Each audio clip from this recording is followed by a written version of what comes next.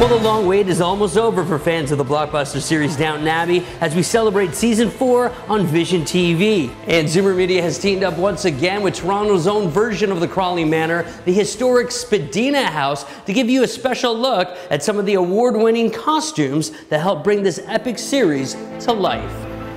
Like this.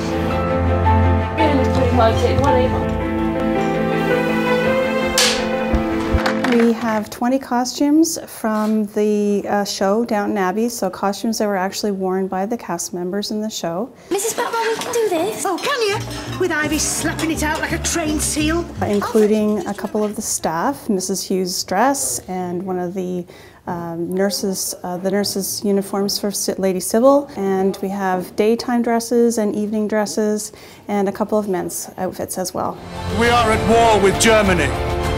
And amongst the first to view the exhibition was someone who sparks more controversy than Mrs. O'Brien, Toronto's own mayor, Rob Ford.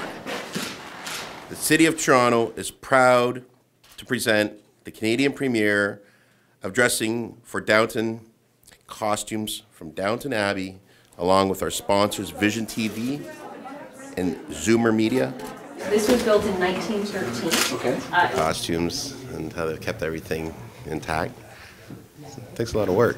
I'm very, very impressed. I'm a hat maker here in Toronto, and I have my own hat shop. So to be able to see the hats and be able to get up close to them and see how they're constructed and see some of the beautiful fabrics, it's quite exciting. Don't miss Downton Abbey Wednesday nights only on Vision TV. Here at the Spadina House in Toronto, I'm Darrin Maharaj for Znews.